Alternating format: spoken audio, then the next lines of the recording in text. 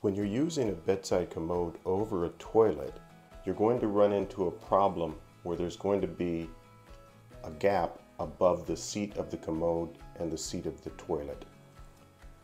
A lot of times, if that gap is great, then your toilet seat, the actual toilet seat, can end up becoming soiled or splashed with urine.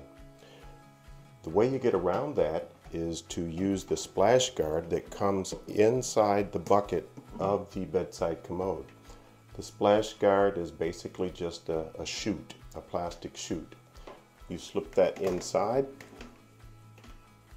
drop the lid down or the seat down, and you're ready to go. And you could see that the splash guard is going to prevent anything from landing on the toilet seat or anything splashing up from the commode outside of the toilet.